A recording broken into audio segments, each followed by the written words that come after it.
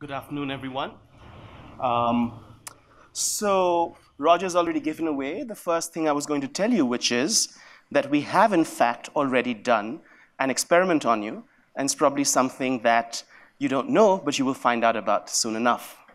So here is an email that hopefully most of you may remember receiving. It's an email that was sent out to all participants, everyone who'd registered for this symposium, about a month ago. And of course, there's some useful logistical information in the email. And there is this little bit about meals in the body of the email, which all of you probably saw if you opened the email. What you may not have seen was there was an asterisk that led down to the bottom. And what the asterisk said was that all of us have been opted into a rather unappetizing sounding healthy meal. And if we don't want this healthy meal, we need to email an address that was provided and opt out. Now, I think this email was sent to about 350 people. How many people do you think actually responded to this email? Well, I actually have their names in front of me. And it's not a long list. Tim Ogden and Megan Gash were the only two people of the 350-odd people who got this message who actually responded. And actually, if you read all the way to the bottom, there was this bit about symposium participants who read all the disclosures being eligible for a prize. And again, not a lot of people responded. 4 people this time out of 350-odd. Netlin Bernard, Benson Wanyoke, I'm sorry if I mispronounced that, Sybil Chidiak, and Nelly Ilimbi. So all of you, the 4 of you, are in fact going to get a little bit of MasterCard Foundation swag, which I think you can pick up at the registration desk afterwards. But really, the reason that we did this and that we made all of you guinea pigs in this little experiment was that I wanted to show you something really, really fundamental about human behavior that we overlook all the time, which is that as human beings, we are incredibly inattentive. We're incredibly inattentive, not just to things that don't matter, but often to things that do matter. Now, you might say, you know, a meal at a conference, they probably are not actually going to give me desiccated carrot and soy cheese, so I probably didn't need to respond to this email. But the lesson from many years of research, and you heard a lot about this from Eldar this morning, is that we actually do not pay attention to things that actually do matter. And this is something that I think is actually quite important for us to think about in the context of financial services, because so much of what is done in financial services is premised at least partly on the assumption that people are paying attention. That when we tell people how something works, we tell people how they can actually use something, it is something they're going to pay attention to. And what we found through many years of research is that this isn't the case. Okay, so that was the experiment we already did. Now we're going to do another really quick experiment, and this we're going to do live right now, and I need you to participate. So on your screen, you see a, in this case, circle. What color is the circle? Everyone, please? Great. So I'm going to flash a bunch of images like this on the screen, and I want you to immediately say as loudly as you can what color you see on the screen. Okay, so this is blue. Yellow, green, red, purple, red, blue. All right, so I think that explains itself. So what we did here actually was a version of a very classic test of executive control. This is the Stroop test. And if I were to sum it up in a line, I would say what this is trying to do is it's showing you that all of us have sort of system 1, a kind of more automatic way of thinking, and a more deliberative way of thinking. And it's difficult for us to override our automatic way of thinking and do what our deliberative or more considered mind would like us to do. So if you notice what happens here is you're instinctively saying what you see on the screen, which you're sort of instinctively reading, and then you have to override that and say, no, I actually have to say red. So you can sort of hear most people saying blue and some people saying blue, red, right? And that's actually, and that's fascinating, because what it's saying is even for something as simple as this, you need to exert a certain amount of mental and cognitive resources to actually overcome your instinct. And of course, this is a sort of a sort of a fun experiment, but it's actually really fundamental because this kind of executive control is something we need to exert over and over again in the context of the kinds of decisions that need to be taken financially. And actually, Eldar and his co-authors have some wonderful research that shows exactly how applicable this is in the kinds of contexts many of you work with. So they actually ran these kinds of tests with farmers in India before and after the harvest, right? And before the harvest, the farmer is actually very cash poor. It's very, very constrained, is in a situation of what Eldar described this morning as scarcity. And what you find is that the same farmer does a lot better on the Stroop test and on other measures of executive control and other kinds of cognitive function when he's cash rich. So what this is telling you is that this has a lot of consequences for how we are able to deal with information, how we're able to make decisions, and this is then correlated with the kinds of decisions that people make. So what is the takeaway for something like this? Just in a sentence, for people who work in financial inclusion, it's not just about the product that you offer people, it could also be about when you offer that product. What sort of situation in terms of scarcity and cognitive bandwidth is the person in? Are they in a position to actually take this on, or are they not going to be able to do that? All right, the next experiment. So these will require you to use your clickers. So I think Roger showed us earlier how the clickers were to be used. So I urge you all to hang on to your clickers, and here's the question on the screen. Supposing you're going to buy a mobile phone, these numbers are fairly arbitrary, and you go to a shop, and the shop assistant tells you, well, the mobile phone you want costs $100 here, but if you were willing to travel 30 minutes, you could get it for $50, or for $50 less. So what I want you to do is to say, would you go to the other store to get the cheaper phone? 1, if yes. 2, if no. All right, let's open up the voting, and you have about 45 seconds. So click 1 if you would go to the other store, and 2 if you wouldn't.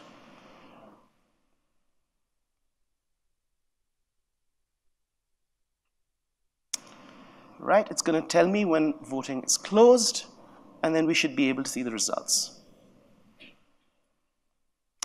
All right. Here we go. All right. So 75% of you, that's a big margin, said you would travel to the other store, and about a quarter of you said you wouldn't. Now let me ask you a sort of similar question. This is trying to go back to the previous screen. 1 second. All right. Here we are. Now it's a similar question. I'm saying, supposing we're buying this kind of expensive leather jacket. I don't think I've ever bought a jacket for $400. But let's imagine you were doing this. You went to the store, you found the leather jacket, and then the assistant said, you could buy this here for $400, or you could buy it for $350 if you travel for 30 minutes. Same question. Would you go to the other store to save $50? Yes or no? All right, voting's open. Use your clickers.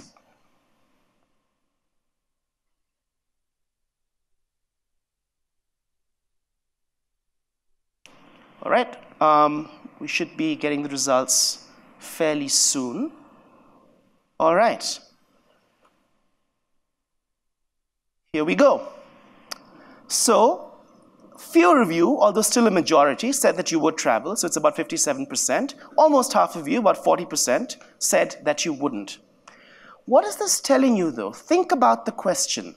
The question is asking you whether 30 minutes of your time is worth saving $50, right? It's the exact same thing that is happening in both cases, and yet, like most people, most of you were much more willing to do that when that discount felt like a larger fraction. It was a larger percentage discount. But really, those two choices were actually exactly the same, right? So it made one feel like a bigger discount than the other in percentage terms, and people were more willing to travel for that. Now, interestingly, I can actually show you the figures you see on the screen. We've asked very similar questions to people from different income brackets in a number of cities across the world. So these are results from Lima and Peru. This is joint work that I did with Algahola at the World Bank for the 2015 World Development Report. And what you see actually here is really interesting. When you ask people in upper income brackets, they more or less behaved as you would. When you ask people in the lower income brackets, however, they're actually much more consistent. They're able to see very clearly that it's the same amount of money that they might be saving if they traveled or they didn't travel, and so they either travel or they don't travel. And so, unsurprisingly, the people in this room behaved more like the upper income people in Lima than the lower income people. But this is just to say that a couple of things. One, we actually have some important differences in how these kinds of biases play out depending on people's economic circumstances. And sometimes that can be that rich people are actually more prone to some of these biases than poor people. That's worth keeping in mind. But in some sense, the basic thing I want to say here, which is really important for all of us to think about, is we often think about financial products, financial services, as things that appeal to people on the basis of a fundamental value proposition. And of course, there is some truth to that. But what behavioral science tells us over and over again is that there are these inconsistencies in the way people value things. That a lot of what people value, a lot of what people use to make their decisions depends not on the true or rational or calculated comparison between various options, but on how options are framed, how things are presented to them, and what else is happening. In the previous panel, we heard a lot about context, and context is terribly important. Context could be the context of your life overall. Are you living in poverty or are you not? But it could also be the context of exactly the situation in which you're being asked to make some of these choices. So this is, again, I think, an example of something. This is a classic behavioral experiment. Probably first done some 30 or 40 years ago, has been replicated in a variety of settings across the world, and we see this, but it's something that as financial service providers or those who try to serve customers in different parts of the income distribution, it's worth keeping in mind and keeping in mind all the time when we design these products. All right, we have one final little experiment. And now I'm offering you a hypothetical choice, I should add. There's no money that's going to be handed out to anybody, but supposing I were to say to you, would you prefer me to give you $100? And I'm just, in this hypothetical example, I'm just giving you the money. There's nothing you have to do. You can take it, you can leave it. It's up to you. Would you prefer $100 today or $105 a month from today? Okay, would you prefer $100 today or $105 a month from today? Please use your clickers to vote. Voting is open. Are we in a particular country? Abstract from all of that. Just think of this in whatever currency you would like, wherever you might be. You could get $100 today. You could get $105 a month from now. It's hopefully a fairly simple question. What would you prefer? So hopefully everyone's voted, and here we go. Most people, unsurprisingly, this is actually what you see in most settings, say, you know what, give me the $100 today. I'm not going to bother waiting another month to get an extra $5 or whatever currency we're talking about. Now, let me ask you a similar question.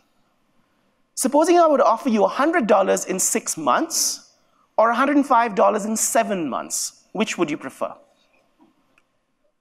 Okay, so you could take $100 in 6 months. In that case, you can press 1.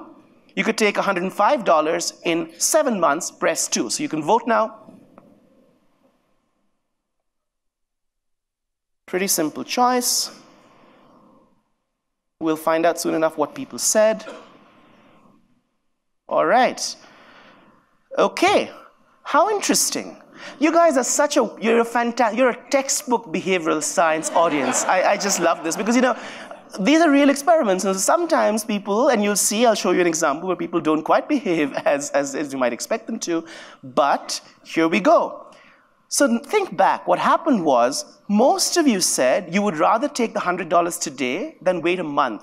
But when I gave you the option, I wanted to just, I don't know if I can pull up the results once again, but if not, I'll just explain. Yeah, here we are. But when you had to wait that extra month in the future, most of you suddenly decided that you would rather wait, right? So it's really the same choice again. It's saying, would you wait an additional month to get an additional $5?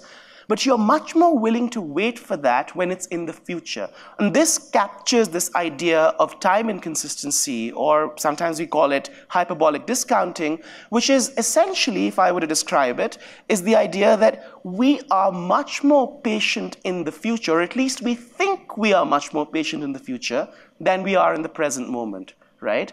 And so what that means, if you think about it, is that a lot of decisions that we have to take revolve around doing something a little bit annoying or painful today to get some payoff in the future, right? So, for a lot of people, education is like this. You have to slog because, someday in the future, something good is going to happen to you. Saving is exactly like this. It involves giving up something today to get something in the future. And what this means is that people are actually quite unwilling to do this kind of trade-off in the moment. But if you ask them about their future selves are just patient and hardworking, and they do everything on time, and they go to the gym, and they never eat that extra piece of cake, and that is not how they behave in the present. And this is, again, an example here. Part of that same study, we asked people in Nairobi the same question, and here you can see there's the same kind of pattern that all of you exhibited, and it actually doesn't vary very much by income. So in fact, all people across the income spectrum display the same kind of inconsistency. They're much more willing to wait in the future than they are in the moment. So that was the last experiment I wanted to do, but I want to leave you with, hopefully, not just the pessimistic idea that as human beings we're all flawed and we're inconsistent and we're inattentive and we're impatient and we never do the things that we're meant to do, but also to say that sometimes these very ideas can lead to ways to solve these problems. So I want to tell you about, I mentioned saving, and I said, well, nobody really wants to save today, but they're quite willing to say, I'll save in the future, right? So their future selves are always willing to save. So Richard Taylor at the University of Chicago came up with an ingenious idea. He said, people don't save enough for retirement. And one of the reasons they don't do that is they don't put enough of their money into their deductions for retirement savings. So what if we devised a different program? We said, okay, you can save a small amount of your income today, but let's think to the future when you get a pay raise. Would you like to put some of that pay raise in the future when you get it towards your pension? And surprise, surprise, the vast majority of people say, of course, when I get a raise, I would put more of that towards pension. So then they say, fine, here's the form, sign it now, commit to your future income being a bit more of it being put towards your pension. And it's actually a remarkably successful program because, as we know, people are willing to do this. So people do this, and when that raise arrives, they're actually pre-committed, so a larger proportion of it goes towards their saving. So that's the last experiment. That's my last slide. And I just want to leave us with, just this basic reflection about what it means to think about people in a behaviorally informed way. It means that we recognize that people do not behave like calculating machines. They have a lot of interesting and sometimes predictable susceptibilities to the way things are framed, the way things are presented. They're inattentive, but if you can grab their attention at the right time, you might be able to get them to do things that are good for them. They're really, really willing to believe good things about themselves in the future and actually do things that live up to that. And so if we think about people in this way, we are able to actually design products, design services that tap into these tendencies and use them for people's own benefit, and we're going to be able to cater much more closely to what people are actually going to take up and use, and that can help really advance the agenda of financial inclusion and create products and services that actually are used, are taken up, are beneficial to people more so than we would be able to do if we didn't take these things into account. So with that, I'll close here. I hope you've been an extremely cooperative and, as I said, a textbook audience. I'd like to preserve some of those results slides to present to some people later. But thank you all very much for playing along and for your participation in today's session.